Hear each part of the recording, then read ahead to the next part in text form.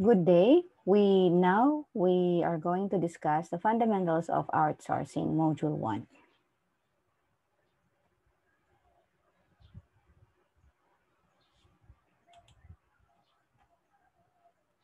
So for the course overview, this course will introduce the basics of the business process outsourcing industry and how it contributes to the growth of the economy of the Philippines. So class session will be done through, for this new normal, I'm going to make a pre-made video and then I'm posting it on social media and YouTube. And then, of course, class participation, group discussion. Guys, even if this is an online class and a synchronous online class, you still have group discussions and group work. So don't be worried about that. And you have also individual tasks like assignments and the likes. If we have ample of time, we can have article reviews and video presentation. Don't worry, video presentation will really be present.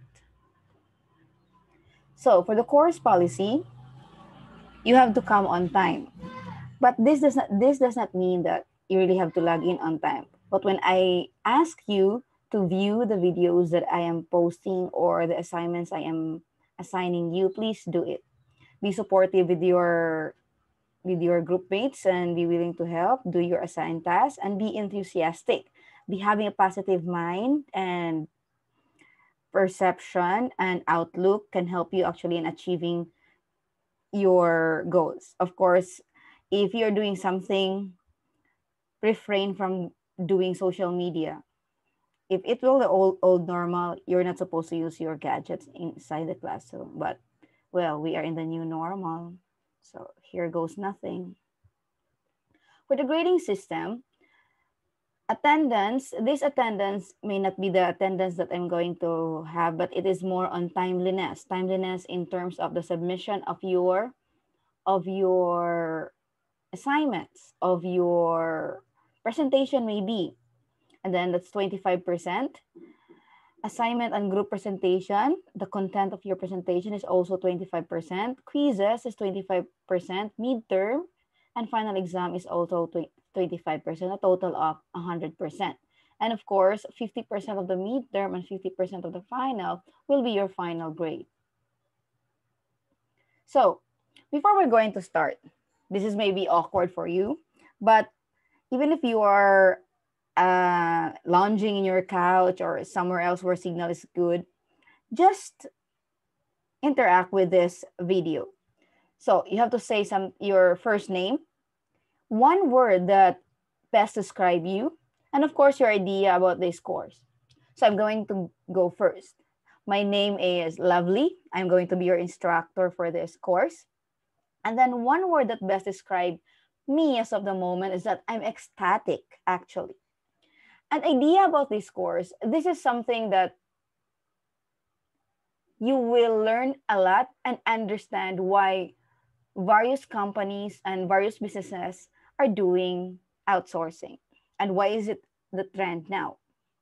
So to begin,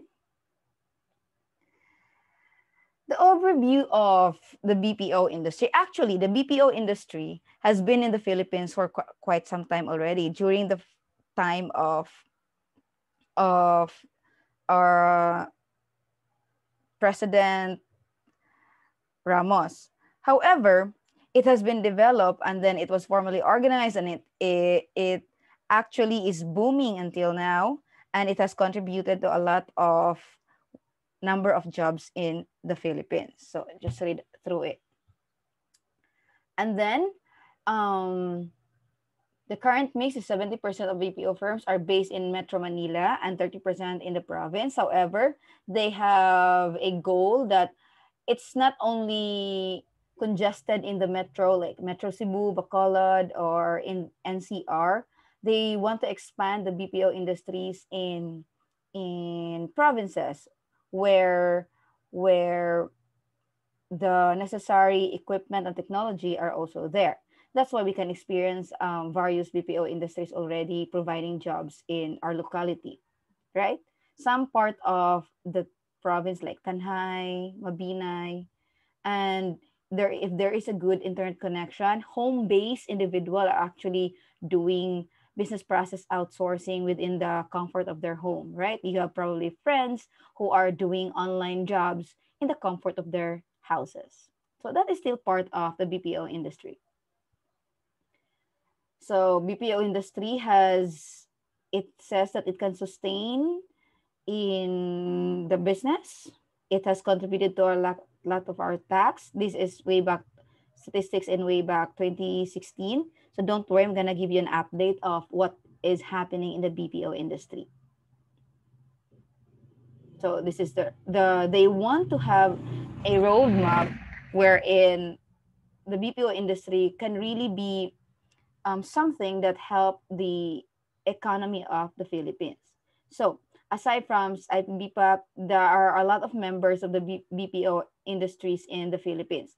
The Game Developers Association of the Philippines, Global In-House Center Council, the Health Information Management. And when guys, please remember that when we are talking about BPO industry, it does not limit to call centers. The usual thing that we that we connote BPO, okay? So BPO is, it includes services, health services, accounting services, among other software, game developing, and even loans and finances and the likes.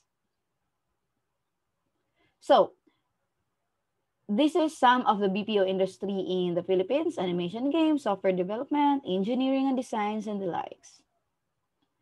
And then the growth of the ITBPM, their goal is actually to distribute the BPO industries within the country. Just I said a while ago, they don't want to congest the metro area, but they also want to put sites in provinces where graduates are abundant. At the same time, technology is also present. So here is an update of the BPO industry before pandemic came. So let's go way back 2019. 2020 actually is a unique and challenging year for the Philippine BPO market. The ongoing global health crisis does not only test the resiliency of the Philippine outsourcing companies, but also alter the plans and projection set to strengthen the presence of the BPO industry in the country. Despite the challenges brought by this pandemic, the business process management industry remains a pillar of the Philippine economy. So this was actually an article taken online. So these are the key points and on what happened in 2019. So, before I'm going to discuss 2020. BPO industry in the Philippines statistics. So the key points are the ITBPM industry continues to be a leading contributor to the Philippines economy, providing thousands of jobs to Filipinos and contributing billions to country's gross domestic product. So go back to your economics, gross domestic product.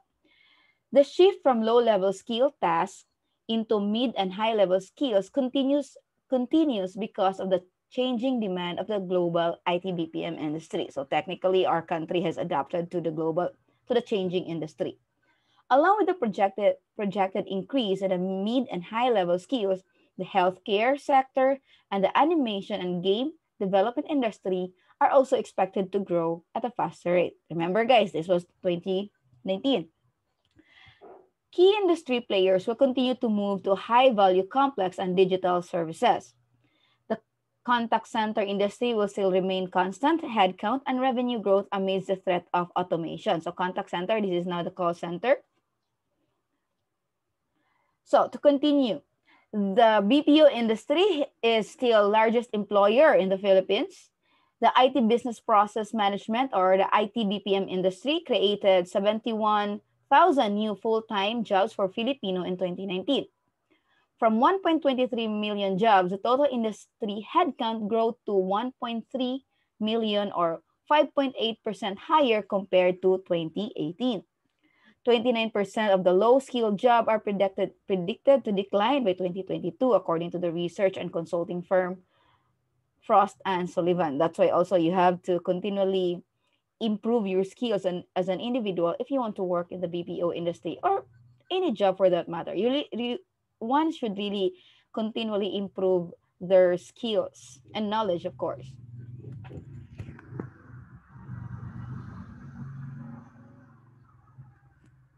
Meanwhile, mid-skilled jobs are projected to increase by 12%. High-level jobs are seen to rise by 19%. And of course, as they projected that by 2022, 73% of the job in the global ITBPM industry will require mid and high-level skilled job.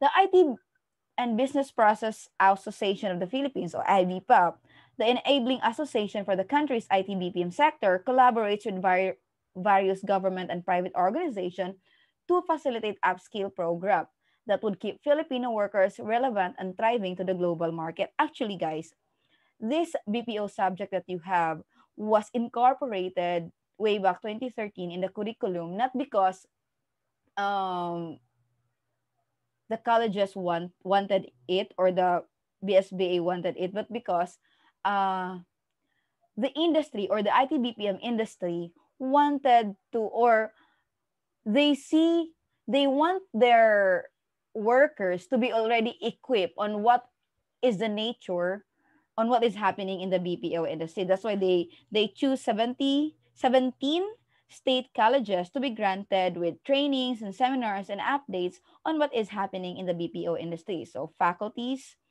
um, and instructors are trained to give you knowledge on the whereabouts of the BPO industry. Some of you may have already tried working in the BPO industry, so you have ideas on what is happening in the BPO industry and also the challenges. So now we go to 2020, on what happened in 2020. So here it goes. So this is what the statistics goes in 2020, and with the effect of the pandemic. BPO Philippine Statistics 2020 and the effect of the pandemic to the outsourcing industry. So, the ill effect of COVID-19 have left most SMEs cash strapped. Some struggled to survive, while some have taken the challenge to ride the tide of change brought by the pandemic. Larger businesses with bigger cash buffers, on the other hand, also experienced a sharp drop in revenues. This is especially true for businesses under the travel, hospitality, and tourism industry. Yes, our country, this sector, even in the BPO industry, like the airline companies or the tourism industries that books the flights and the likes, or books the hotel, are actually affected by this. The decline in demand directly affects the BPO industry in the Philippines. Some clients pulled out their accounts, leaving employees on floating status. So, while these challenges delay the growth of the outsourcing market, many BPO in the Philippines still stand strong. Then, check out the industry in the Philippines statistic for 2020. You can check that out online. So, to continue, even despite the challenges, they still do this actually. Investment pledges for January to July 2020 are 37% higher compared to the same period in 2019. Maybe this is because of the pandemic. IBPOP CEO Ray Untal said the pandemic will significantly affect the 2020 headcount and revenue projection. We are not the only BPO industry in the country that is being affected. Actually, it's all over the world. He added that it will also cause changes in the existing work and service model within the industry. So this is where um, workers in the BPO industry only work for 2 or 3 times a week, and their salaries are cut off because of the pandemic and the ECQ and GCQ that has happened in our country. The IT-BPM industry continued its business operation and increased its capacity amidst the community quarantine with the support of different government agencies. Good thing we have different government agencies that actually help in keeping the economy of our country at bay, or somehow not that bad. Department of Trade and Industry, the Philippine Economic Zone Authority, and the Interagency Task Force on the Emerging Infectious Disease. So these are the government agencies that has helped not only the BPO industry but our country. Excuse. According to UNESCO, the Philippines has an average of 98.2% literacy rate. Whew, 98. Before we have 95 or 100%. 98.2 for females and 98.1 for males. Well, go girl power. There are 788 BPO companies composed of large and SMEs according to PESA. So this is what is being registered. There are individuals who are actually doing jobs in BPO, but they are just in the comfort of their homes. So to add, Philippine business, this is still in 2020. Philippine businesses first felt the impact of the pandemic on the second week of March. So we're almost April. So they have already really feel the pandemic um on the end week of March. Even so, PEZA, or the Philippine Economic Zone Authority, still reported a 37% increase in ITBPO investment pledges, as I mentioned a while ago, from January to July. And then, as the focus on mid and high value skills intensifies, 65% of BPO employees can deliver more complex and varied services for the international and local clients. According to experts, the Philippine outsourcing services will cover 15% of the total global outsourcing market by 2022. Moreover, so this is actually promising for the Philippine BPO company. Moreover, the industry is also projected to grow 9% every year for the next 5 years. When this pandemic ends, maybe the 9% increase will still increase, will be probably 10 or 11% if all goes well. So now let's discuss. These are the updates and the overview of the BPO industry.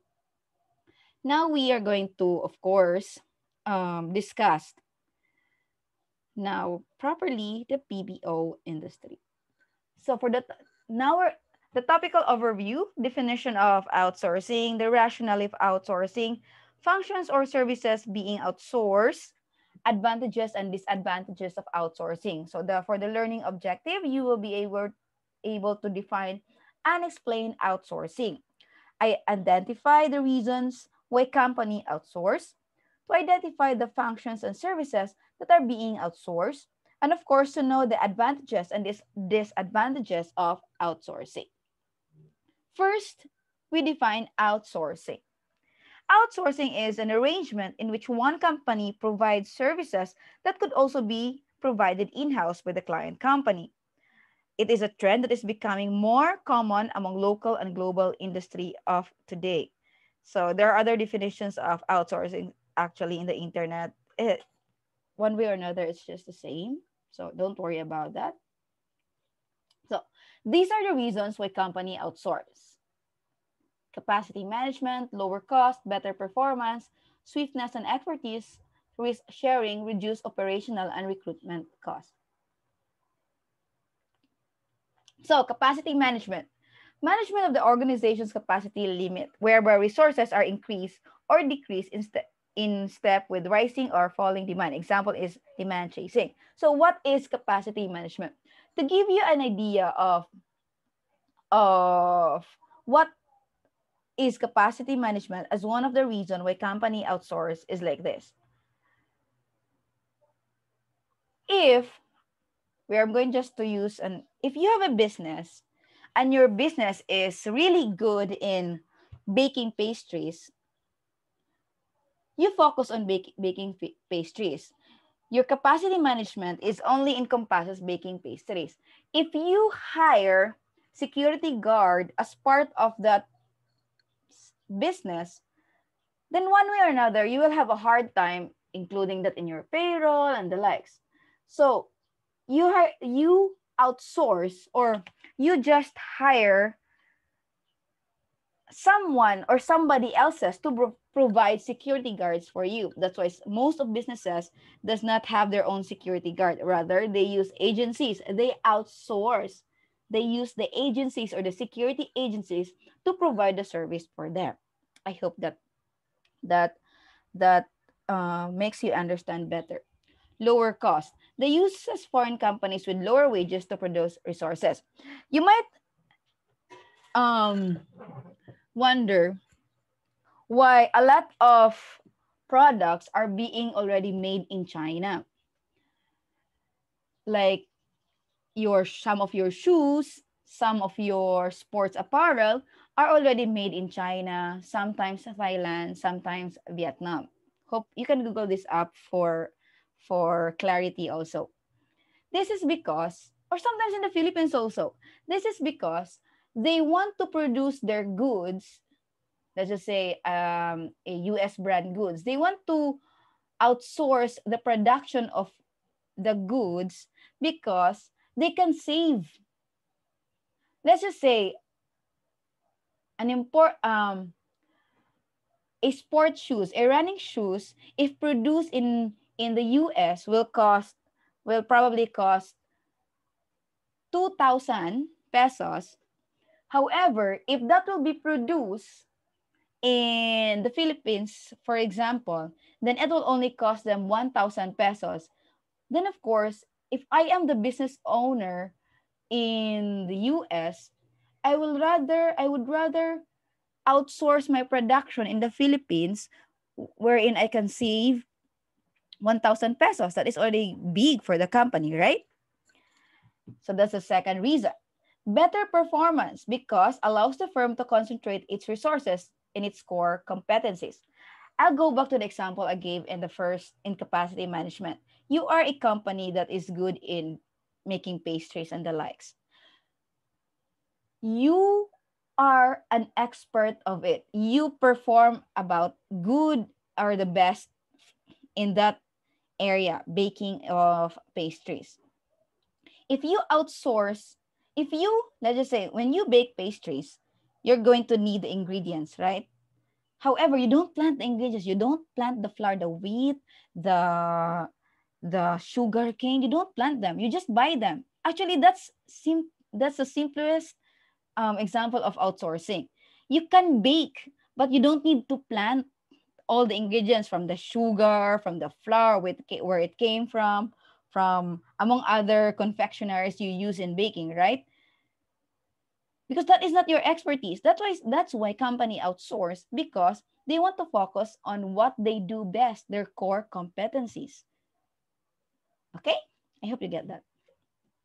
Next is swiftness and expertise. Once you outsource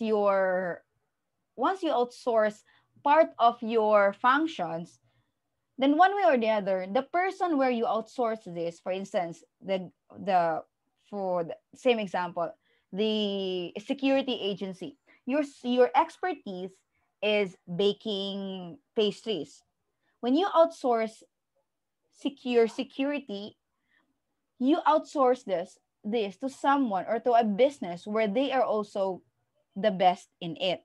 So tasks are outsourced to vendors what specialize in their field. So you outsource, you don't outsource your security to a to a to a laundry service, right? Because they are not expert in that. They're expert in laundry. That's why you outsource it in the security. Risk sharing. Since the outsourced vendor is a specialist, they plan your risk mitigating factor better. Why? It is best to outsource. Why? You can share risk. If let's just say if you hire your own security in you are a pastry industry and very good at it, you are actually taking the risk of your security, like not only the risk and the cost, but also the risk on how to train them, if they're going to do well and the likes. That's why, of course, the risk is being shared rather. Reduce operational and recruitment costs. It is because you are not the one hiring the individual already, like there is security or the one planting your flour for your pastries or planting your sugar cane for your the confectionaries and the sugar and the icing for your pastries, right? So someone is doing it for you. So you don't that reduces your operational cost and recruitment cost as well, because recruitment is also expensive. So these are some of the reason why company outsource. So and of course, You might wonder, what are the commonly outsourced activities? IT outsourcing, content development, recruitment. There are already agencies doing that. Manufacturing, legal services, web design and maintenance, logistics. Of course, if you want to send something to someone, you're not going to send it yourself, right? You're using LBC for our local or JRS. I hope I'm not going to be sued by this company, but actually we are using that. Or among other, Ninja Van and the likes. And of course, technical and customer support. You have friends probably in the BPO industry who are doing technical and customer support, wherein customer asks, why is my phone not charging? Why is my phone not doing this and that? So that's part of technical support. Or why is my computer not on? So that's part of technical support where contact centers are actually servicing. So, what are the functions in the industry that you are outsourcing? Of course, you can only outsource non-core functions or activities. These are aspects that are not necessarily required by a firm in fulfilling its value proposition to its customer. So let's just say you outsource, let's go back to your pastry industry. Let's just say you outsource your flour, right? Your flour, your baking ingredients. If you outsource this, does it is it really does it disturbs your value proposition to your customer? Think about it. It does not, right? Because these are just the ingredients. What you do best is making them into an output. But if you outsource baking and that is your core activities, then one way or another, you are now already undervaluing your proposition to your customer, because that is what you do best. You're not supposed to outsource what you do best. If you're a lawyer, are you going to outsource legal service when you are already the one doing the legal service? Of course not, right? So you can only outsource something that does not or is not required by the firm in fulfilling your value proposition, like security guard. The security guard does not add value to you how tasteful and delightful your pastry is, right? But it can increase the security of your business, but does not necessarily the value proposition to your customer by providing them delicious products or good quality products. I hope you get it. I just hope you get it. You can ask questions actually in the comments below if you don't get it. So, advantages of outsourcing to the employer. To the employer. So, the employer is the owner of the business, freeing up management from dealing with myriad and complex employment issues. If there are issues, if you outsource this, it will be already the agencies that where you outsource is going to deal with the issues, leaving management more time to concentrate in what they do best. So this is it has been discussed that this is the reason why company outsource, right? Provide management with an integrated and cost-effective approach to human resource management and administration, because you don't have a lot of headache in recruitment and dealing with dysfunctional and dysfunction on some employees. It is already the agencies. Enables management to give big business benefits to employees due to enough economies of scale. So, advantage of outsourcing to employees. So, those who are working in the BPO industries.